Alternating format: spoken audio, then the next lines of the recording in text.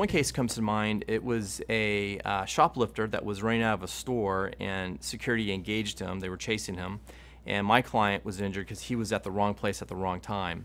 What had happened, there was probably 2 or 3 security agents running after this thief, and just slammed right into my client, spinning him 360 down on the floor, injuring his neck, spine, and I think his left leg.